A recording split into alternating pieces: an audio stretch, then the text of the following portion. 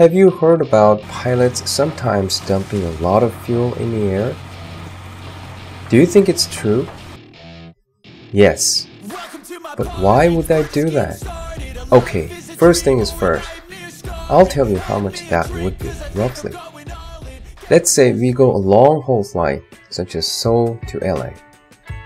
Boeing 787 carries roughly 170,000 pounds of fuel for that flight. It's going to be about 77 tons, and if it's converted to liter unit, it is approximately 96,000 liters. As you can see in this table, in South Korea, 1 liter of jet fuel is $0.794 US.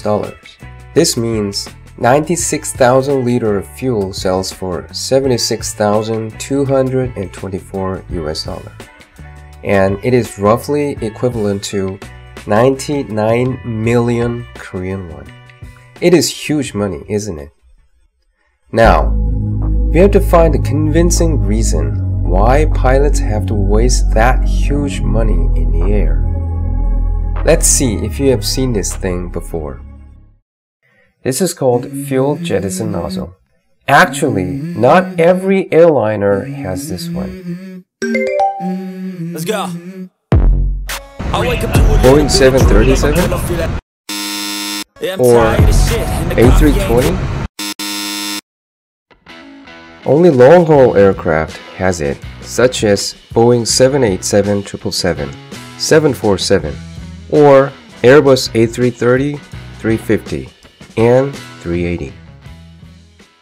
Technically, the weight of big jets is limited in order to prevent its structure from stress during takeoff and landing. And the max weights for takeoff and landing are quite different. Normally, getting out of the ground is way less stressful than touching down.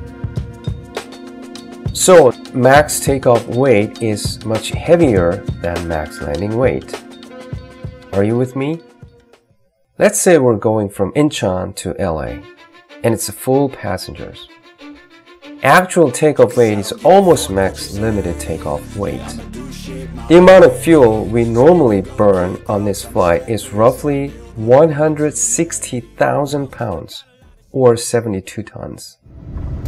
So even if we took off with maximum takeoff weight, we're going to burn about 160,000 pounds during cruise for 11 hours. Our landing weight would be less than max landing weight by the time we get to LA. No problem at all, isn't it?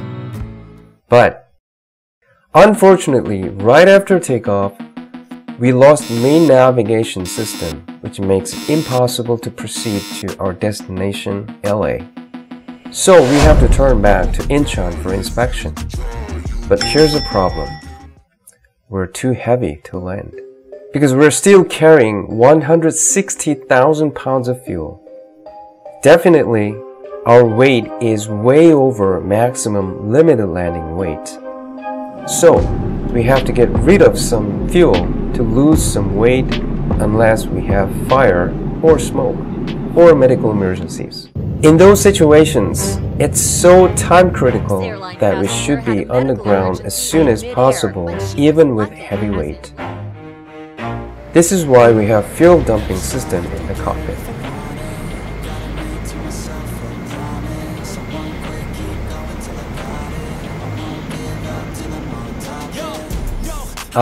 Don't worry. Fuel dumping is done normally over the ocean or high altitude where fuel can be evaporated before it reaches to the ground.